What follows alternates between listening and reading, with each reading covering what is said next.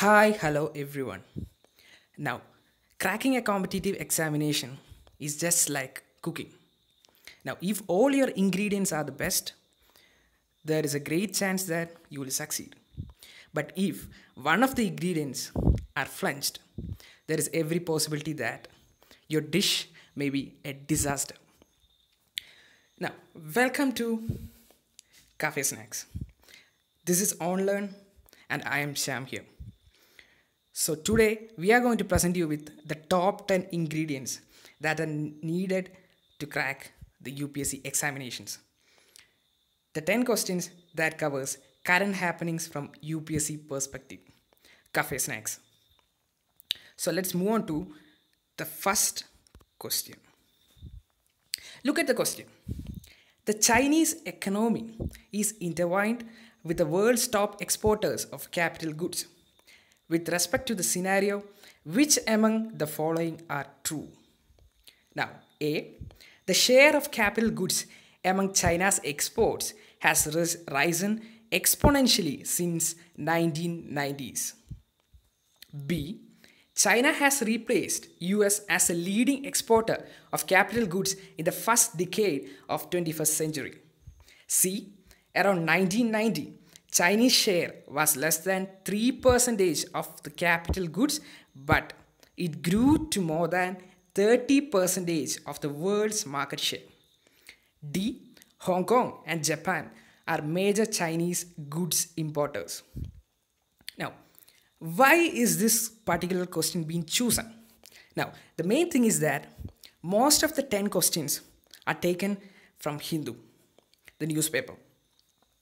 Now, there has been a large number of discussions and rumors that has been going on that there will be a ban on Chinese products from the Indian economy. But is it possible? Now, there is a present article or editorial that speaks about it is not possible because the Indian economy is being intertwined with the Chinese economy because we are mostly dependent on electronics items and machineries that are imported from China. Now, above all this, there are other scenarios that are taking place. What are those things?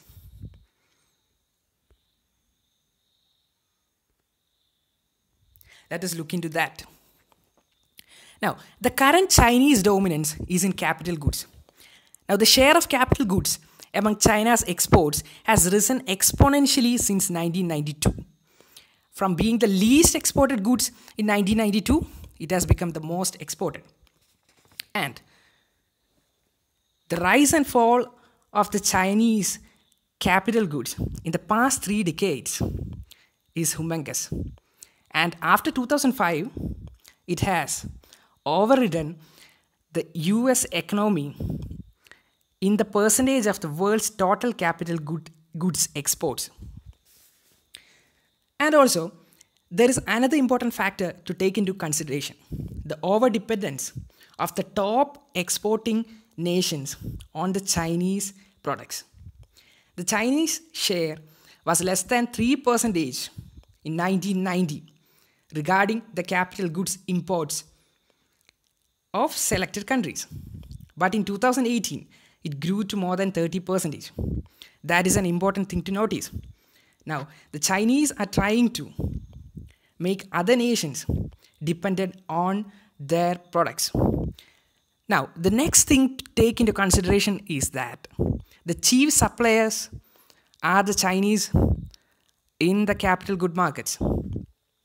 Now, dependence on China is even more acute when only imports of electrical equipment, machinery, and mechanical appliances are considered.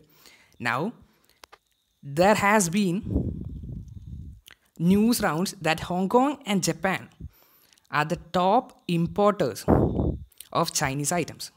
So, now let us look into the question. So, what do you think is the answer? I hope that you are clear with the question and with my explanation.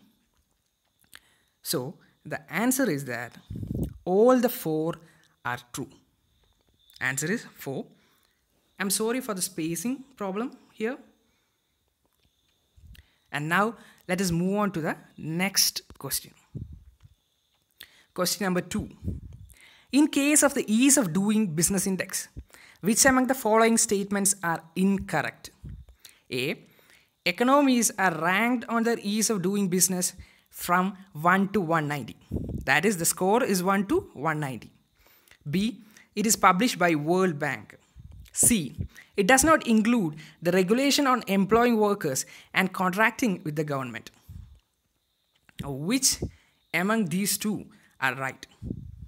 Now, before moving on to the answer, we should look what is the scenario, what is the context, and how we can develop our answer from the current proceedings or the current affairs. Now, all of you know that the ease of doing business index is one of the most important indicators.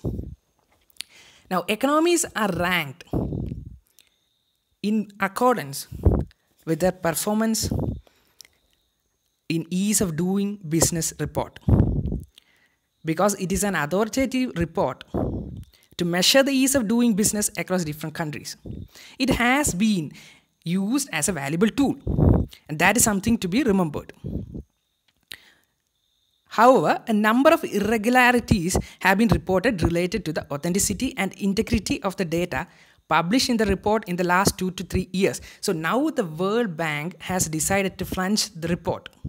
Now it has decided to look into the matters of the report and ensure that there is integrity. So what is ease of doing business report is explained. Now let us look into other scenarios regarding that. Now the economies are ranked on their ease of doing business from 1 to 190. A high ease of doing business ranking means the regularity environment is more conducive to the starting and operation of a local firm. That means if you're high in ease of doing business index, that means you are a favorable nation for doing business. Now, doing business also measures regulation on employing workers and contracting with the government. Remember, doing business requires regulation on the employing workers. But here is the take. Now, the ease of doing business index do not include these criteria. Okay, remember that it does not involve with the regulation on employing workers and contracting with the government. So, now coming back to the question. Which among these two are right? So obviously, you know that A is right. Economies are ranked on their ease of doing business from 1 to 190. Now B, it is published by World Bank. That too is right. So A is right, B is right. Now what about C? It does not include the regulation on employing workers and contracting with the government. Does it include that? Does it include? No, it does not include that. So that too is right. So, but here is the take. Which among the following statements are incorrect? All these three statements are right. So, none of the above statements are incorrect. So, the answer is for none of the above. Now, let's move on to the third question or the third ingredient. It talks about geographical indication.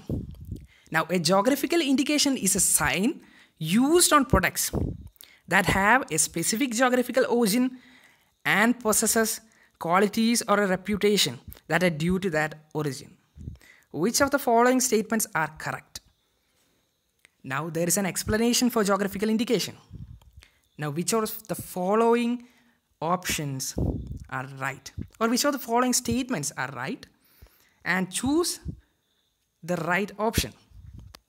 Now A, under Paris Convention for the Protection of Industrial Property, geographical indications are covered as an element of IPRs. Now what is IPRs? Intellectual property rights. Now look at the second statement, B. They are also covered under articles of the trade-related aspects of intellectual property rights TRIPS agreement, which was part of the agreements concluding the Uruguay round of GATT negotiations. Now, the Uruguay round is very important meeting or convention. So you should go back to history and be very well equipped with the topic Uruguay round. So do that. But we need to conclude which is the correct option. Now before that, why there is geographical indication in the news? Now UPSC always asks questions related to a very important issue.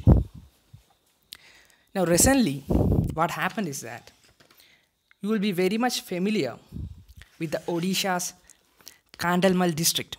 Now Kandalmal district was a place in which 2007 or 2006 there was a pogrom. You will be familiar with a pogrom. That is like something like a communal riot. But Odisha's Kandalmal district is also famous for Kandalmal haldi. Now it is famous for that particular type of turmeric. Now, a year after the famed organic turmeric of Odisha's Kandalmal district received the geographical indication tag, it has received, this particular haldi has received geographical indication tag. Thousands of farmers, but still thousands of farmers who hope to make a profit out of the crop are in a bad situation. Now because due to the COVID-19 distress, there is no one to procure their harvest. That is the problem that they are facing. Now you know what is a geographical indication tag? It is being given in the statement. Its definition is being well portrayed here. Now, in addition, you need to remember that the qualities, characteristics or reputation of the product should be essentially due to the place of origin. And this is a very important criteria. Now, the place of origin is something that gives reputation to the particular product, and this place of origin and the qualities and the reputation that emanates from this particular region is the reason why geographical indication tag is being given to that particular product of a particular origin. So that is something you need to remember. Now also remember that geographical indications are typically used for agriculture products, foodstuffs, wine and spirit drinks, handicrafts and industrial products. Now after going through all these things, which of the following statements are right? Now the thing is that internationally there are two agreements or two legal frameworks under which the geographical indication tag comes, or the geographical indication as a sign comes. Now in India there is an act called Geographical Indications of Goods Act 1999, which came into force in 2003. And this is a legal framework. As a member of World Trade Organization, this is the legal framework that India has adopted. Now, as I said, there are two legal frameworks, two important legal frameworks within which the geographical indication tag comes, and that are Paris Convention and TRIPS. So both of the statements are right. So one is the right answer, A and B. It comes under the Paris Convention and also with respect to TRIPS, trade related aspects of intellectual property rights agreement. Moving on to the next. Now 4. Which among the following is correct with respect to RO? So A, roll on roll off. Ships are cargo ships designed to carry wheeled cargo such as cars, trucks, semi-trailer trucks, trailers and railroad cars that are driven on and off the ship on their own wheels or using a platform vehicle.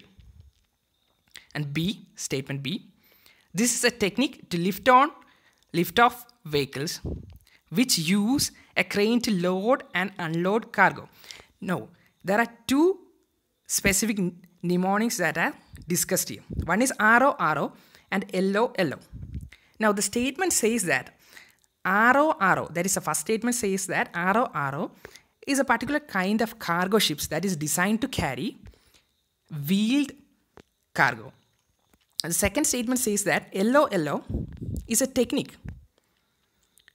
And RO is a technique that comes under this LO technique.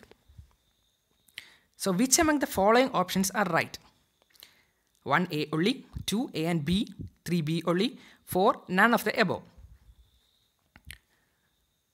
Now, first you need to understand what is RO. Now, why does it comes in news? What is the importance of RO?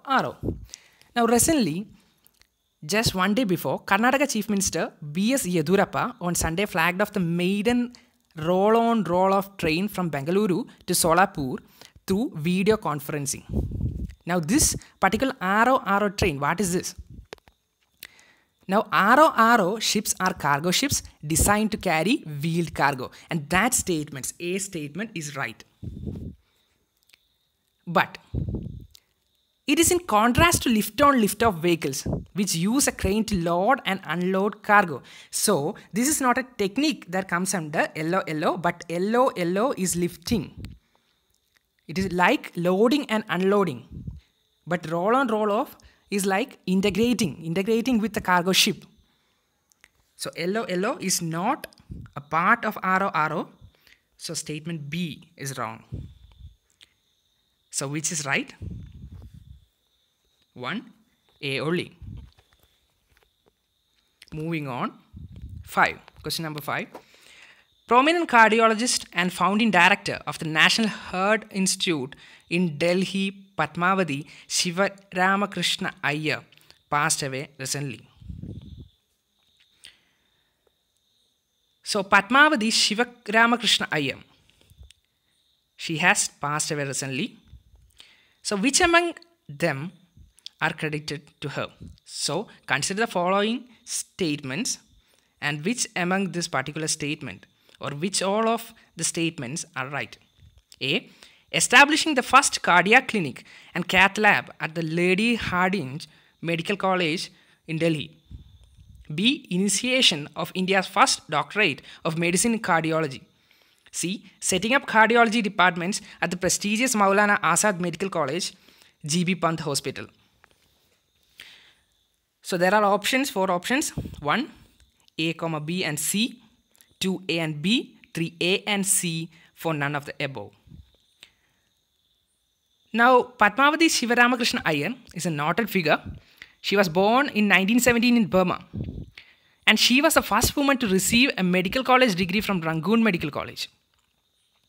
And Sri Padmavati was awarded the Padma Bhushan in 1967 and Padma Vibhushan in 1992. These are not important with respect to UPSC, but these are for your general information. And there are many other firsts to credit. Establishing the first cardiac clinic and cath lab at the Lady Hardinge Medical College in Delhi is one of her achievements. A is right.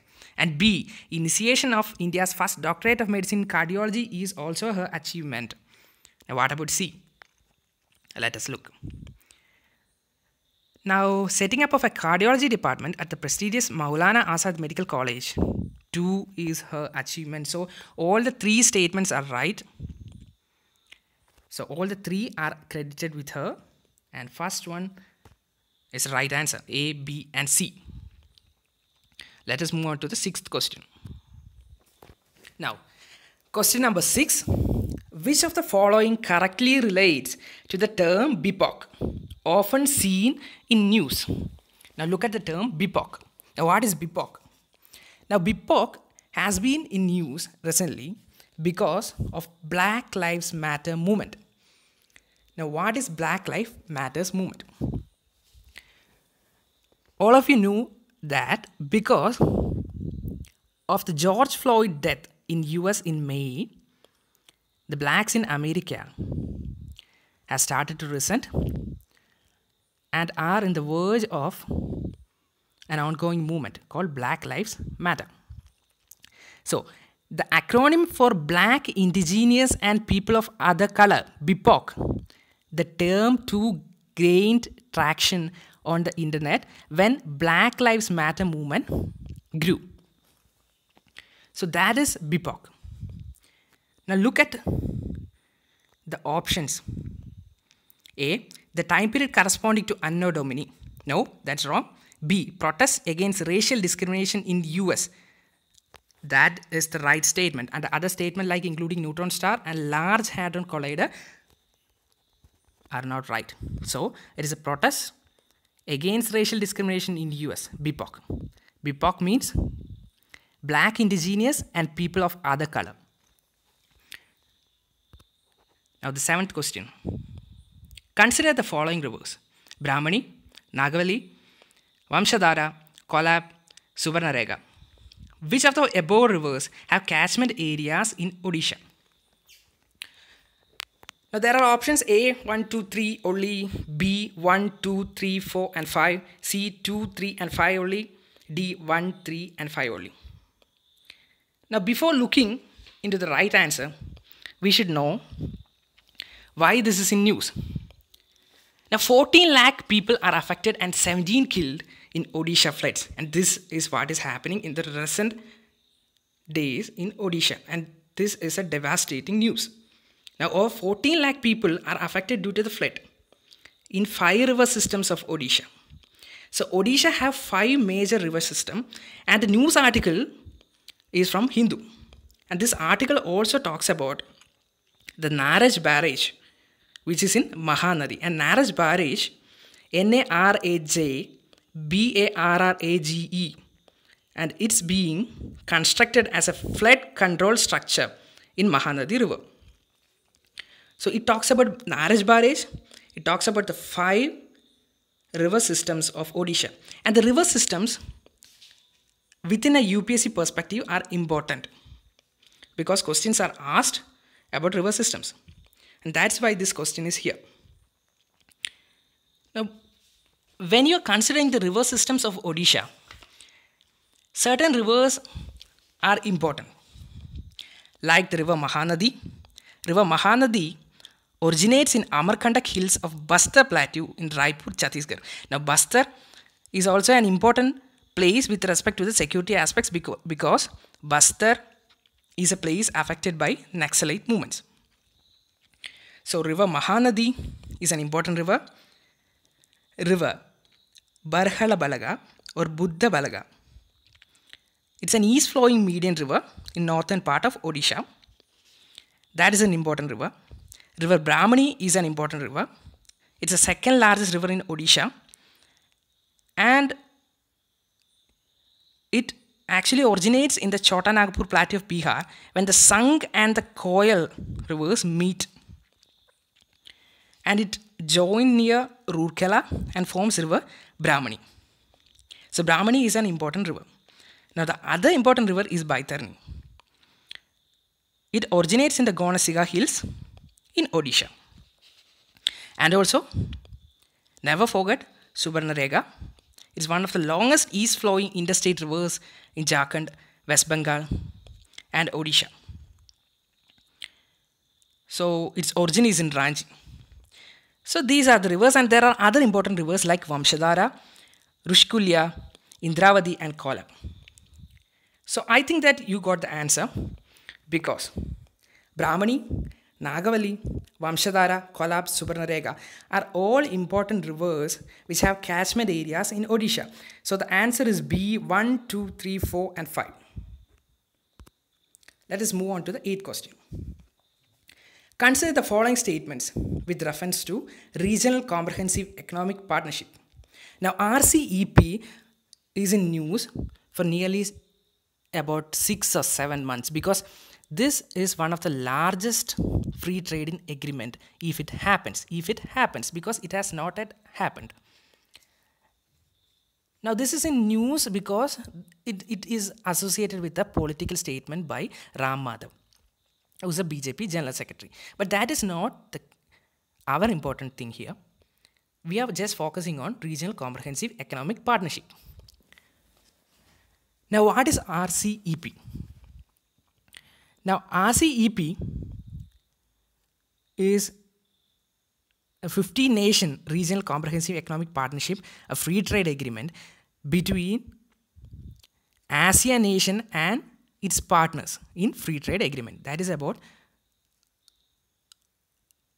15 nations. 15 or 16 nations recently, excluding India. If India comes, there are 16 nations. Now the issue is related to India's joining. Now India has certain problems with the RCEP agreement because if you sign the RCEP agreement, India is afraid that there will be a surge of Chinese products in the Indian market, and it will be difficult to decouple the Chinese economy with the Indian economy. So look at the statements. The question requires us to consider the two statements and which of the following statements are correct. The first statement is, it is a proposed free trade agreement between 10 ASEAN countries with its 6 free trade agreement partners, which includes India, China, Australia, New Zealand, Japan, and USA. Now the second statement is, RCEP negotiations included trade in both goods and services. Now before moving on, I need to talk something about RCEP. Now the first idea of RCEP was announced by the ASEAN group in 2012, and the negotiators met for the first time in 2013. A proposed free trade agreement between the 10 ASEAN nations and the 6 free trade agreement partners is what is known as RCEP. Now, which are the partners? That is an important aspect to remember. It includes India, China, Australia, New Zealand, Japan, and South Korea. Now, I think you got the answer half, because the first statement is wrong because it does not include USA. It is South Korea. So the first statement is wrong. And also remember that RCEP is world's biggest free trade agreement. It includes 33% of world's GDP. Now the areas cover different aspects of trade, like trade in goods, services, investment, economic technical cooperation, intellectual property, competition, dispute settlement, e-commerce, and other small and medium enterprises. What is India's problem? I have discussed already. What is India's problem? The problem is that India want to avoid, or India need a mechanism to avoid a sudden surge in imports from China, and shifting of the base year for determining the taxation from 2014 to 2019. These are India's concern. So I have already told you that goods and services are essential part of RCEP. So statement 2 is right. So which of the following statements are right? Just 1, 2 only. So the answer is B. So moving on to 9th question. Consider the following statements. The central government, first statement, the central government is empowered by the Citizenship Act 1955 to issue national identity card to every citizen of India and to maintain a national register of Indian citizens. At present, foreigners, that is the second statement, at present, foreigners tribunals under the Foreigners Tribunals Order 1964 are functioning only in Assam and West Bengal. Which of the above statements are correct? A 1 only, B 2 only, C both 1 and 2, D neither 1 nor 2. So why is this particular question? This question is related to the NRC, National Register of Citizenship. So relating to the NRC, there is an important news that is circulating these days. Now what is the news? Exactly after a year, after the publication of the complete National Register of Citizens, nearly 19 lakhs of people are excluded from the updated list in Assam. Now NRC is something that is happening exclusively with respect to Assam. Now moving on to the details of NRC, you will be familiar with what is NRC. NRC was first conducted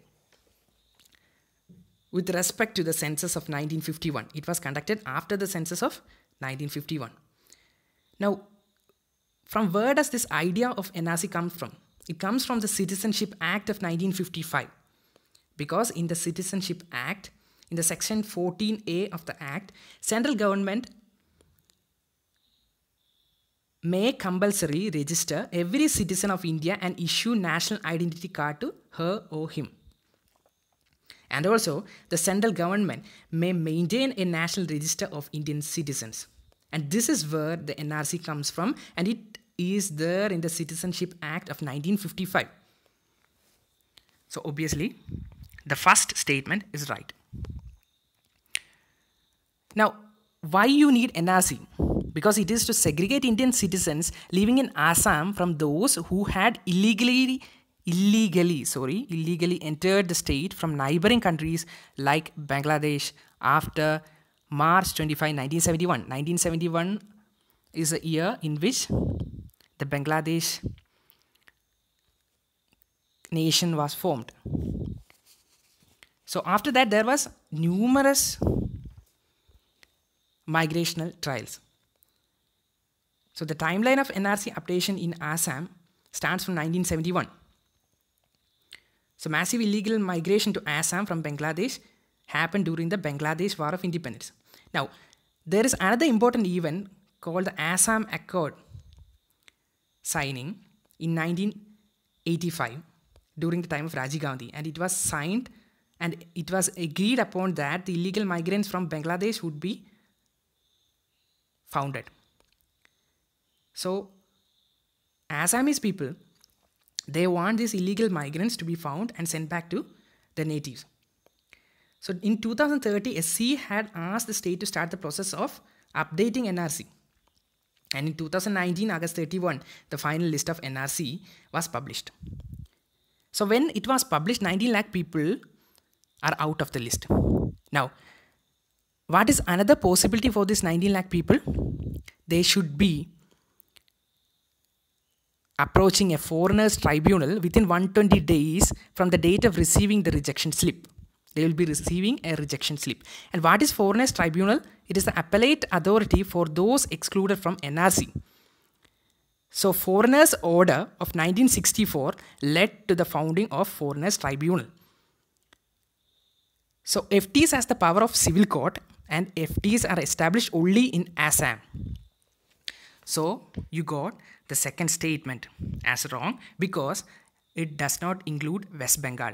It is exclusive for Assam. So the second statement is wrong and A is the right answer, one only. Now the last and the final question.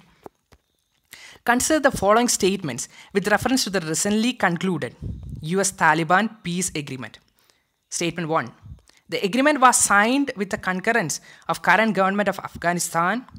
Second, according to the agreement, the US recognized Islamic Emirate of Afghanistan as a state. Which of the following statements are correct?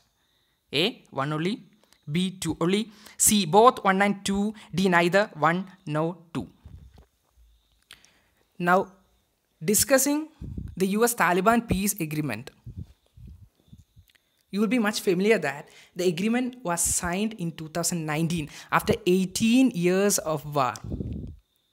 Now, after 18 years of war, why has this agreement been signed? Now, the US want to withdraw its troops by 2021. And that is the reason why the USA is looking for a peace agreement with Taliban. They are not looking it with Afghan government because Afghanis government has lost their authority in Afghanistan because of the Talibanese influence both in the government and within the territory in the form of military power. So, the Afghan peace deal has its beginning in 2001, September 11, World Trade Center attack. Now, subsequently, after 2001, military campaign was led by US against Al-Qaeda and Taliban government. Now, Taliban was removed from power in Afghanistan, but Taliban turned out to be an insurgent force and continued deadly attacks. Now, US has used approximately 137 billion for reconstruction of Afghanistan. Now, US-Taliban negotiation began in September 2018 and the two sides came to an agreement after a series of talks in 2019. Now, there are certain deals in US-Taliban agreement. Now, first and foremost thing is that US doesn't want any individual or any group to use Afghanistan to attack United States and its allies. And also, US need a mechanism and announcement of a timeline for the withdrawal of all foreign forces from Afghanistan. And this is another provision of the US-Taliban peace deal. Now, United Nations and US sanctions on Taliban leaders will be removed. And this is a provision that is being in favor of Taliban. And this provision is need to be kept or need to be remembered. Because United Nations and US sanctions on Taliban, when it is removed, it will affect India. Now, the last provision is that the both sides promised to support intra-Afghan peace negotiations. Now, all these four provisions, how is this going to affect India? The thing is that India need a legitimate, stable government in Afghanistan. And it doesn't want Taliban to take over the control of Afghanistan. Because if Taliban forms government, it is most likely to be a pro-Pakistan government. So India doesn't want a Talibanese leadership in Afghanistan. So coming back to the question and the statements. Look at the first statement. The agreement was signed with the concurrence of current government of Afghanistan. No, it was signed between US and Taliban. So the first statement is wrong. And the second thing is that according to the agreement, the US recognized Islamic Emirate of Afghanistan as a state. No, it has not recognized. That too is wrong. So D, neither one nor two is the right answer. So friends, thank you. Our cafe snacks ends here. So most probably I will be discussing things just like you're listening to a podcast. So keep on listening and improve your accuracy and efficiency. Thank you. We'll see you tomorrow.